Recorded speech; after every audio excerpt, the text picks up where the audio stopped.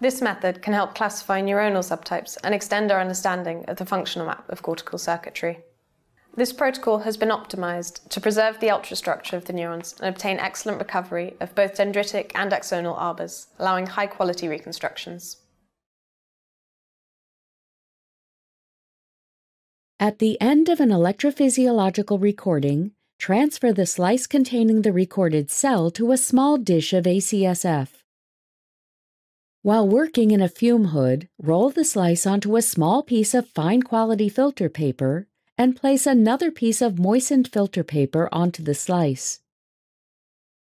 Place the tissue in a small plastic pot containing 5 to 10 milliliters of fixative solution and store at 4 degrees Celsius overnight.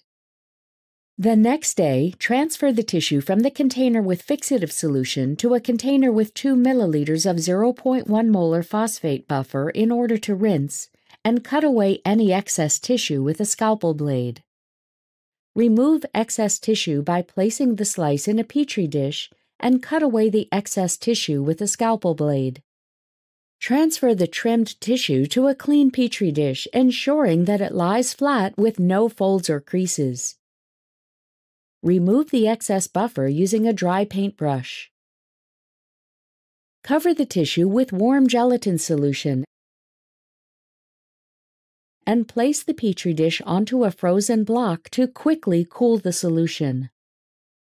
Then, move the dish of setting gelatin to 4 degrees Celsius for 30 to 60 minutes.